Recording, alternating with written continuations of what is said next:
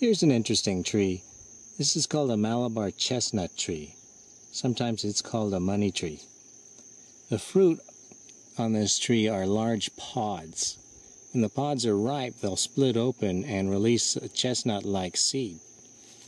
Let's look a little more closely. Here's some pods right here.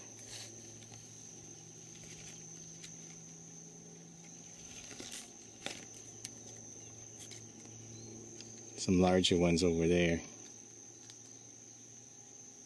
When the pods fall to the ground, that's when you know the seeds are ripe. Actually, I should probably say nuts in this case. Here's some right here.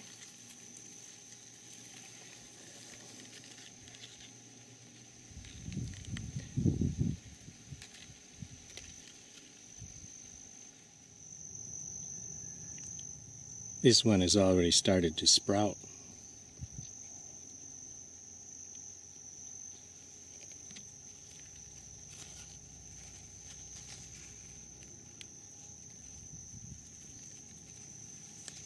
If you search through the grass under a tree like this, you can usually find some nuts, at least if they're in season.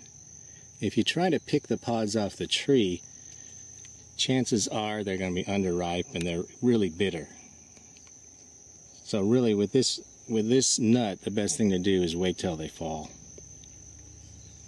See, here's one right here.